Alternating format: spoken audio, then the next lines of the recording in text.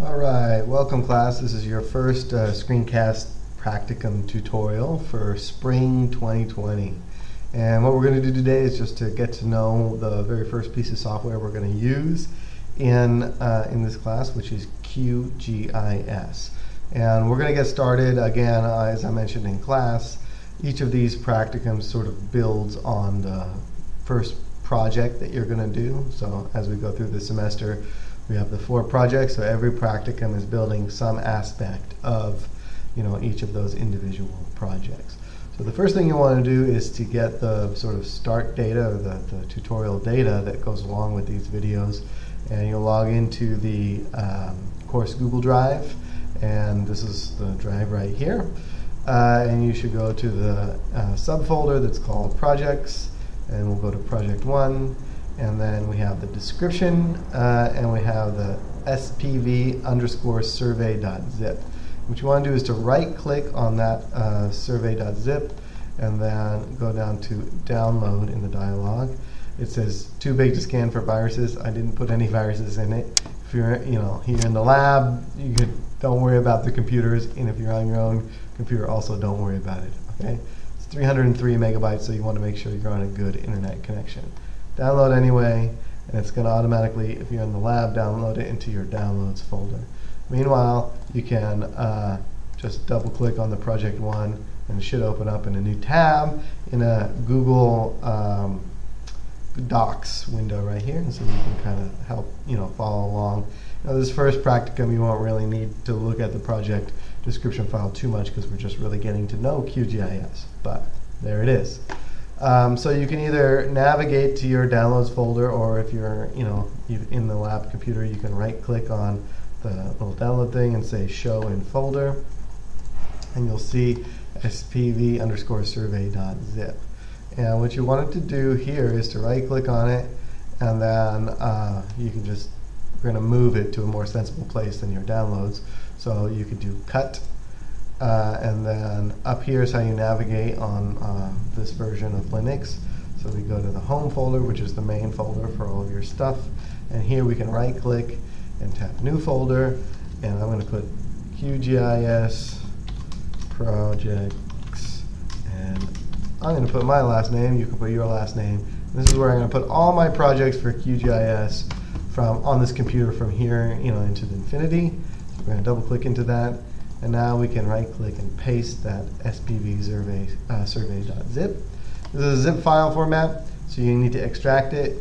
Depending on which computer you're using, you may have to install like WinZip or something on your Windows computer. On these ones, you just right-click, and then you can do extract here. And it will unzip it automatically, and then you have this SPV survey folder. Now this guy here, this zip, technically you can go ahead and delete it at this point, but you might want to keep it around in case you mess something up. You can always just re-extract it and you're back to square one. So if we open SPV survey, you see it's organized exactly the way I showed you in class. So we have SPV survey as the main folder. Inside that is a project file. This is a specific file format for QGIS. Then we have one folder for rasters, one folder for vectors. If we click into rasters, we see we have only one raster. This is an sanpasqualeorthos.tif. This is an imagery file, base imagery file. And we go back here, we can go into vectors, and we see we have 2 folders, and we have 2017 structures outline, and all of these are actually one singular file. This is called the shape file format. You see this particular one is 2017 structures outlines.shp. That's the main shapefile, but you need to have all these other ones with it. That's the weirdness of this particular file format. This is an Esri format that has become very, very popular, so you'll come across shapefiles a lot. You'll notice how they all have the same prefix, 2017 structures outline, and then they have a different extension, QPJ, SHX, PRJ, DBF, CPG. So like I said, this is the main one. This contains all the topology. This is the database, or this is the table basically that contains the attribute information. This is the projection information, which we'll talk about at a later date. This is another sort of that for QGIS. This is some metadata, and again some more metadata. So Mainly you would point the program at this one, but these should all be in the same folder. Otherwise you'll get like file broken or file not found error. And then we can go back over here, we have a survey grid. This is also a shapefile, and you see the same kinds of same kinds of companion files for the shapefile here as well. So let's just go back up into the SPV survey folder, and we can start QGIS now. We can do it multiple ways. If QGIS is installed, you could actually double click on this right here. But I'm going to show you just if you want to launch QGIS. I've put it here on these computers, so if you put your mouse in the bottom left corner, you get this thing that pops up with some special shortcuts for your programs. Otherwise, you can click on Apps, and you can type QGIS, and then it pops up. So QGIS Desktop. And it should be version 3.4, which is the current long-term supported release. That's the one that we're going to be working with. And this is the window for QGIS.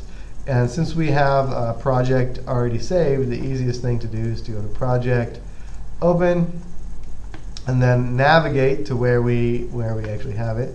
So in this case, we want to go to our QGIS projects, ULA, SPV survey, and then spvsurvey.qgs. That's the project file. You can double click that, and it opens up. You may get this warning about the project being older, but don't worry about that. The software is smart enough to know what's going on here. So by default, when I saved this, I basically have just 2 layers. That's what we're looking at here, the base imagery and then a survey grid. And I'm just going to give you some rundown of the window here in QGIS and where your basic tools are at. So the main window that we're looking at here in the center, this is the map display, and this is where all of your actual GIS files, the spatial information will all show up here, and you can interact with it. You can move it around by clicking and dragging, just sort of, we're using this little hand tool by default. If I use the mouse scroll wheel, I can zoom in. Each click of the scroll wheel is 1 zoom increment. There are also some specialized zoom tools we'll show you in a minute. But you can see this is where you see the actual files themselves. Over here on the left, we have 2 panels by default. We could add more panels, but right now we're going to leave this as default. We have a browser panel and a layers panel. And here in the layer manager, this allows us to turn on and off the view of specific layers. And actually the order in which they show up is the order in which they're displayed. So whatever is on top in the layer manager is what's physically going to be displayed on top in the display window, the map display window. So you can play around with that for sure and see how that goes. And that's really useful. So you're going to have like 5 or 6 maps in here. You have to know the order is going to be important. And of course, you can turn the view on and off, and you can see each layer or the other layer. Now you'll see that some layers have some transparency by default. These vector layers, you can see through them. You can also turn on some transparency, which I'll show you here in a little bit as well, for all the other kinds of layers indeed. Now, over here is the browser. This is basically a nice shortcut for you to like browse around on your system to look for new folders, new files and stuff to add. So you have the same home folder, and you can find your QGIS project files, and you can go in there. And if you follow my format for organizing your projects, this will all be very sensical and make sense. A useful shortcut is when you have a saved project, like we just did, we opened this from a QGIS project. It has this project home, and that just basically starts you at exactly the same file folder as where your QGIS or .qgs project file is actually saved. So this project home is exactly the same as starting at SPV survey. It's just a nice shortcut to get you started in that project home. And again, if you followed my directory structure, you'll see your rasters and your vectors organized very neatly under there, and it's super easy to find all the data files that go with that project. And you can see here it's also simplified for you the view of those shape files. It only shows you the one name.shp because it knows that those other files are in there, and it also knows that you don't need to click on them, but that they should be there connected to this one. So what we can do here is we can actually import a new layer, and the one that I have highlighted right now, which is 2017 structure outlines.shp. And we can just double click on it, and you can see on the map display we have this new layer in orange. And what these are actually field data from some of my surveys in this area of southern Italy that we're looking at here. And right now everything's coded the same colors, and we're going to work with this data for project 1. So we've now loaded that up onto our map display, and we can see that since it's on top, it's technically, if I zoom in here, going to display over the top of the survey grid. And if I move it down to underneath the survey grid is now going to be on top of it. And if I move it down to the very bottom, it's going to be underneath the orthos, and so it's going to be disappeared from our view right now. But if I make the orthos go invisible, then you can see that it's actually there underneath the whole time. Let's go ahead and put that back on top right here and zoom back out to a normal zoom level. Okay, so I showed you a couple of shortcuts. So by default, when it opens up, it typically has the hand tool, and this is the click and drag tool, so you can pan around in there. There are a couple of shortcuts that you can use with it. Like I said, with the mouse, scroll wheel is probably the easiest one to use for zooming. But let's say you wanted to more precisely zoom in on just like this square, and you didn't want to sort of mess around like in and out trying to get it centered on all that. Well, we have this toolbar up here at the very top that has some very useful basically tools to help you interact with the map display. And right here we have 2 zoom tools. Actually, we have 3 and 4 zoom tools here all together. And I'll start with this one that's got the plus sign, zoom in. And so we can just click on it, and we can see now we have a little magnifying glass with a plus in it. And so now what I do is I click and hold and then drag a window. So I drag this little blue square, and whatever whatever size that blue square is, we're going to zoom into that basically in the map display. So that's really useful if you want to zoom right in on one area and you don't want to worry about using the scroll wheel. You can see the scroll wheel still will work while we're in that mode, but this helps us be a little bit more precise. Now let's say I want to zoom back out, and I can do the same thing. And what this does is it takes the little blue area and it zooms out by this sort of proportion to which that is inside the main map display. So it's a little bit less intuitive, but it makes some sense once you practice it. So if I make that square big, it doesn't zoom out very much at all, but if I make it really small, it zooms out a lot, right? So that's just a sort of simple tool to help you sort of narrow in on the area that you're sort of interested. You can zoom in a lot or a little. And again, you can still use that scroll wheel. Now this 1-to-1 right here, zoom to native resolution, means you zoom in to the best display resolution where the size of the little pixels in there is at 100% zoom, basically. So the maximum zoom at which it still looks unpixelated, essentially. So that's pretty useful if you just want to quickly zoom into that native resolution, and it'll tell you the scale down here, 1 to 941. Magnifier is 100%, right? Okay, and then this one that has the 3 arrows pointing off of it is zoomed to the full extent. So every layer has its boundaries where there's no more data in the layer, and this quickly lets you zoom to the full boundary so that all the data layer is displayed there. All the extent of your data is there. And then you have zoom to layer. So if you have a specific layer that is highlighted over here in the layer tree in the layer manager, and you click the zoom to layer, it's going to zoom to the extent of just that layer, not to all the layers combined.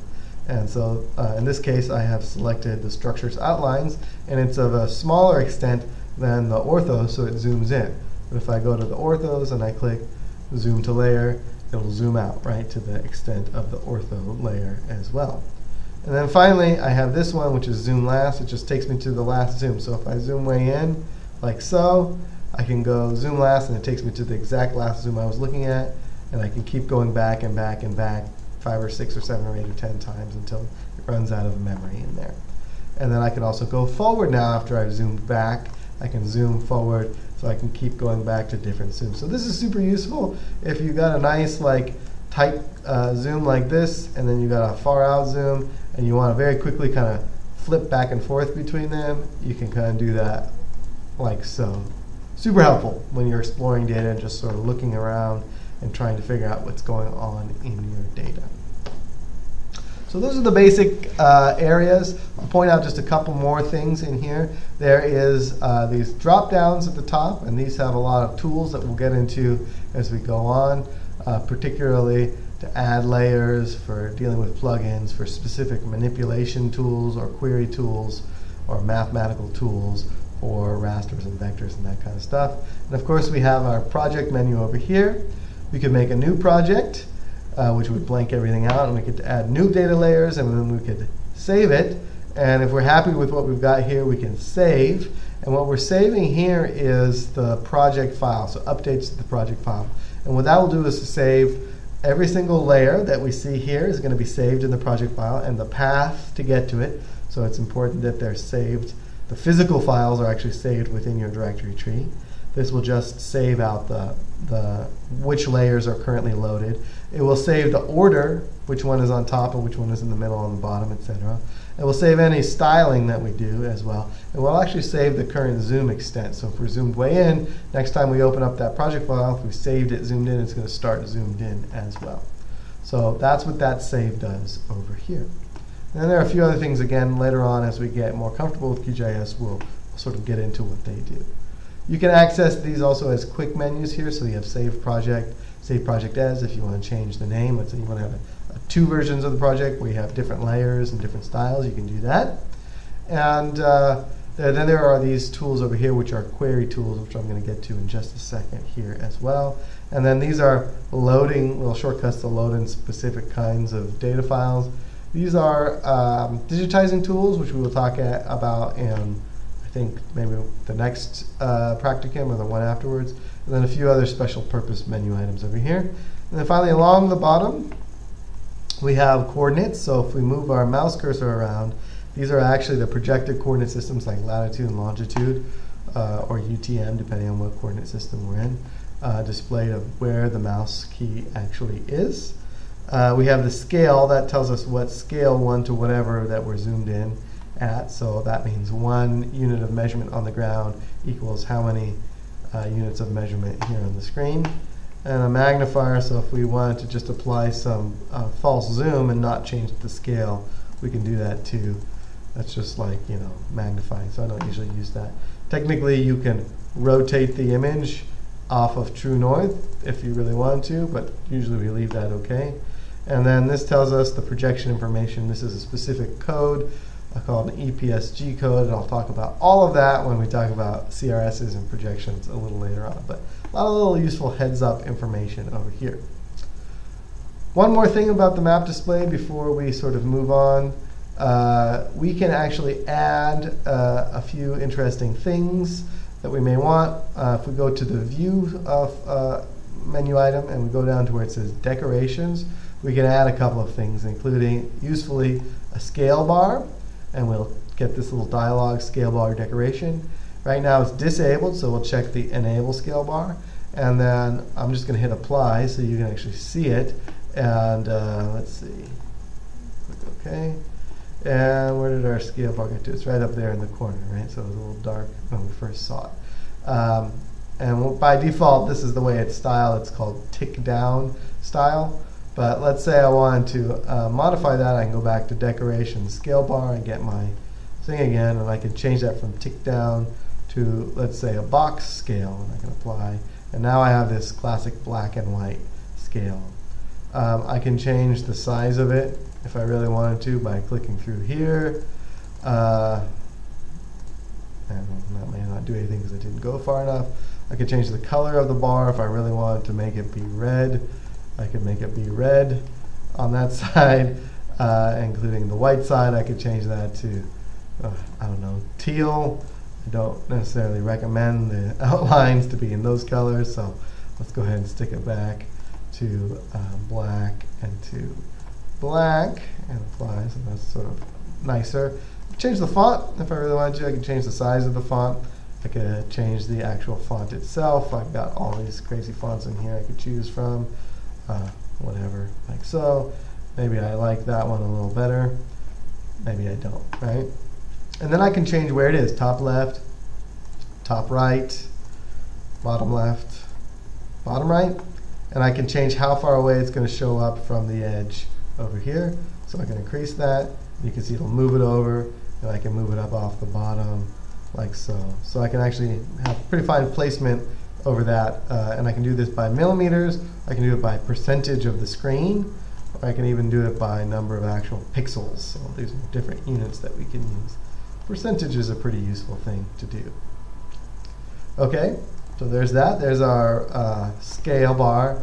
Another decoration that's pretty useful is a north arrow, and you can style the north arrow any way that you want.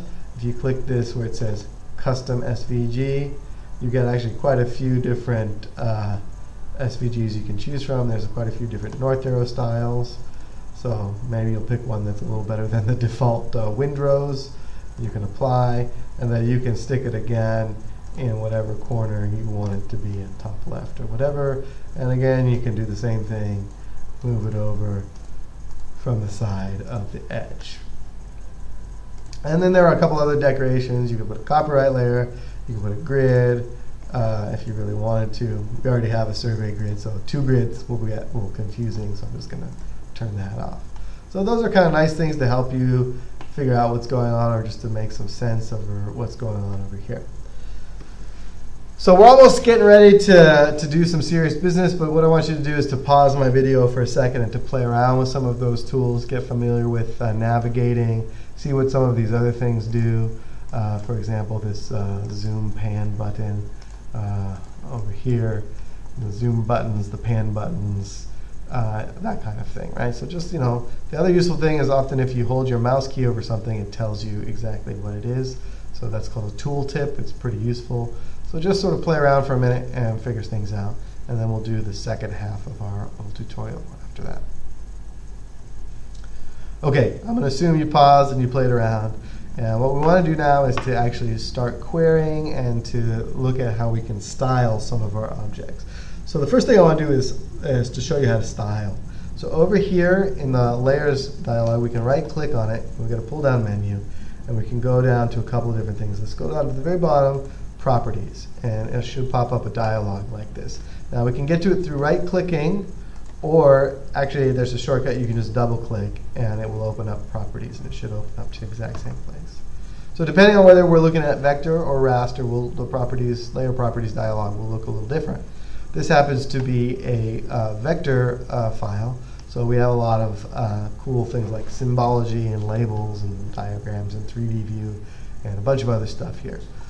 So you can eventually click, we'll use a few of these later on, but you can click through and see what some of these things are. Some of them are grayed out by default, some of them won't be available. But eventually you want to settle on this symbology tab, which is usually the one that is selected by default.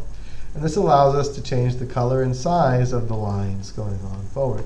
And eventually we'll use this when we talk about thematic maps as well, but right now we're just going to be leaving it alone as single symbol. We have this little thing that says line and simple line. And it's nested like this because you can have multiple kinds of lines in your project depending on how you do it. So for now, it's going to say line. Technically we can change color and do a few things from this layer, but if we want finer control, we can go in here, just click on where it says simple line, and now we have a few more fine controls. So the first useful thing is to change the color. And we've seen this a little bit. I just showed you with the north arrow and the map scale, but we have a really nice color picker. By default, we have this view right here. We can move this around, and wherever the crosshairs is, that's the color that we're showing. And then we can change the darkness of that color and brightness by scrolling up here. Alternatively, we can go right over here and we can move these sliders around, and you can see how the crosshairs are moving as I do that. So this is a very useful way to pick the color. And I want to note that over here, you can get right back to that exact same color. So what I'm going to do real quick is I'm going to do Control-C to copy this little hashtag symbol, which is an HTML color notation. And I move it around like so. You can see how it changes. I can delete that and hit Control-V to paste it in, and I can go right back to that other color. The other thing I can do is to add little shortcuts by hitting, whenever I have my crosshairs on a color I like, I can put it over here, and that way I can go back and forth by clicking on them. And of course, I have the current color. I can go back by tapping on that. Now if I don't like this color input, I can click up here in these tabs, and I've got a color wheel where I can move around in this triangle of lightness, and I can move around the circle to get to my different hues, right? And then I have the same, possibilities like that. And then I have a recent colors dialog or a standard colors palette where it's like very simplified. I can pick from a nice predefined palettes, things that exist over there. And then finally, I also have this little color picker over here, and I can go to my map, and wherever my cursor actually is down here, that's the color that's going to be put into the window over there, and I can click it, and now I've got the same green that was in whatever pixel I clicked on over there. So lots of really useful color tools over here. What I will do is I'm just going to go back to this wheel over here. I'm going to get a nice visible color. I've got a green background, so I don't want a green color. I want something that's sort of bright red, and that looks pretty good to me. So I'm going to click OK. And now you see the color of my line is red, and if I hit apply, you can see all of my features in the background have now turned red. But they're also still pretty narrow at this scale, 1 to 8985. So what I can do is to change the width. So right now we have widths in formats of millimeters, and I can use these little buttons to go up, or I can type directly. And if I do that, now I've got width of 0.66 millimeters. If I want to, I can choose different units, map units, and I can hit apply. And oh my goodness, because map units are probably like kilometers. So it just blew up the thing over there. We do inches, meters at scale, and now we can see that the scale is actually in 0.66 meters. So maybe I want to make these be 5 meters in diameter. I can hit apply, and now I actually have the width of the lines as something that's actually meaningful for the map itself.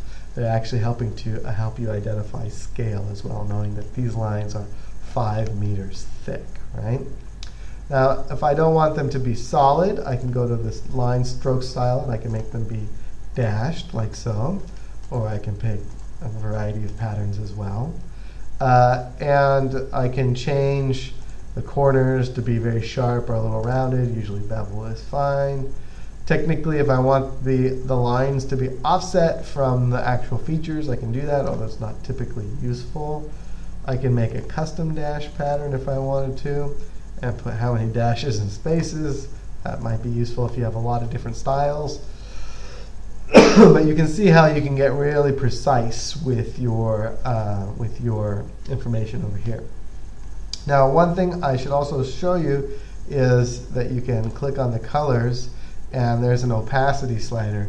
And if I want this line to be a little bit transparent, I can change that from 100% opaque to like 50% opaque. And if I do that, if I zoom in now, I'm just going to click OK, we can actually see that we can see through them a little bit, 50%. And you can actually mess with that a little bit, and that can be an advantage if you want to sort of stack a couple of different pieces of information together.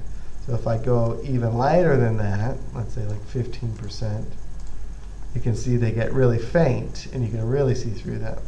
And if I go 100% again, now it's solid, right? And this is useful because this is transparency just for this particular set of lines.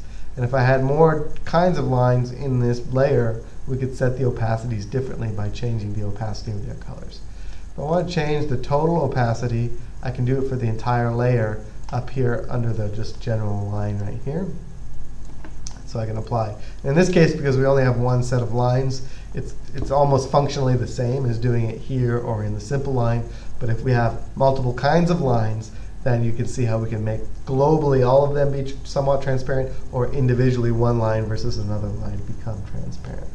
So I want you to mess with that a little bit and see how you can change the way things are displayed a little bit. And I want you to think about how you do that. And eventually, like I said, we're going to use some thematic mapping to make the colors a little bit more meaningful as well. Okay, let's talk about querying. Okay, so I mentioned earlier in class that essentially all these vector formats are going to have Oh wait, before I get into querying, let's look at the orthos layer properties. And here we have multiband color. We can get single band gray, and it turns it into grayscale, so you can see that. In this case, it's multiple bands because we have red, green, and blue. If we were looking at satellite imagery, we might have infrared or ultraviolet or thermal or something like that as well. You can mess with the contrast, so you can enhance the contrast. So stretching and clipping. In this particular case, it's not doing very much, but in some cases it might make faint features look a little bit sharper. In this case, it's not doing much. We could change the min and max value, stretch and clip, and there we go. We have a contrast stretch, so things got a little lighter, but some of the features popped a little bit. When we get into imagery analysis, some of this stuff will make a little bit more sense. We'll have more time on all that, but we can go back to no enhancement over here. If we have a DEM, which we'll get at another time, we can actually do some various color renderings over here. Well, we can change the contrast like that over here. We can change the brightness, making it brighter. Oh wow, we made it almost completely white over here. So let's make it go down. We can reduce the contrast as well. We can increase the saturation, apply. And oh gosh, we really messed it up. We hit the reset button, apply, and we're back to where we started as well, right? So we can actually mess with these to our heart's content and then very simply go back. Okay, so that's briefly raster information properties as well. Let's go to how we query some information. So I mentioned that all these vector files have some database or a table attached to them. So we can right-click on the file, and we can go down to Open Attribute Table, and that's what we're looking at right here. We have the data table associated with it. And we can see that there's actually quite a lot of information associated with each of these individual vector objects. So each line or each little polygon, a bunch of information associated with it. This is all my survey data that we collected while we were in the field. And we have some of these information. They're codes over here. All the columns are coded. Wall heights, wall thicknesses, number of walls, widths, all this stuff. And if you want to talk a little bit more about what some of this stuff is, we can certainly do that. But what we can do is use this table to highlight, for example, a specific feature on the map. So let's say I'm down here at feature location number 183, and I want to highlight that on the map. What I can do is I can right-click on this cell or on this line anywhere when it's highlighted, and I can go zoom to feature. And what we see is the feature is now zoomed into, and it's actually highlighted in yellow over here on the map. So it may zoom way in, and you may need to zoom back out to say, well, what's going on over here? But now I can zoom to any feature, and you can see, there we go, right? If I want to highlight the row that's highlighted by clicking on the number of the row is what gets highlighted. And you can see as I move the row highlight, the map highlight itself also changes as well. And again, right-click, zoom to feature, zooms way in on that specific feature. And then the other thing I can do is pan to feature. If I don't want to change the zoom level, I can pan to that feature, especially useful if it's within the same area. Now these are all structures on the same property, blah, blah, blah. So basically, it's panning around is pretty useful as well. So that's a simple way to do that, from going basically from the database table view to the map view. Now what if I wanted to highlight something in here and have that be highlighted over here? Well, we have to go back to our map display tools up here at the top, and we have our select feature by single click or by rectangle drag. So if I select that feature by clicking on it, and we scroll around in here, let's see, should have showed up as highlighted. There it is right there, Del Pozzo. And if I click on this, now I'm back at Del Pozzo. This is a different property right next to our Vadala property, which we can scroll back up and we can see if we click around in here how we're just moving the highlights around in there as well. Now I can highlight quite a few of them at a time by clicking and dragging a box. Now all of them will be highlighted. And same deal over here, I can hold the Shift key down and I can highlight all of these, or I can hit Control and I can click individually like so. And all of them will start to be highlighted over here as well. And so let's say I've got a bunch highlighted and I want to clear it quickly. I can click this little clear button right here. If I put the tooltip, it should say deselect all features. And I have the same thing over here. So if I'm highlighting this, I can deselect those features as well. So that's useful for showing me, just highlighting me what is in, what this record is and where it is over here. Same vice versa. What's this feature and where is it in the table as well? And what I'll say is I was sort of manually scrolling around, but you do have the opportunity to, let's see where it is. Zoom map to the selected rows. Yeah, that's the one I want to do. So you can zoom in on multiple rows and that kind of stuff as well, right? So it's super useful to do that as well, so you can get to the whole extent as well. There are a few other things you can do, like move that selection to the top of the folder file, so that helps you just sort of keep track of the ones that you really wanted and not look at the ones before. So as long as I'm highlighting, that's going to happen. So I want to make sure I turn that on and off. That's one that you turn on, and it stays that way until you turn it off. So that's something you want to be aware of. Eventually you have some edit tools, but we won't talk about that as well. Okay, so that's all great. What if I'm in here and I just want to get a quick shot information? I don't want to pull the whole table up.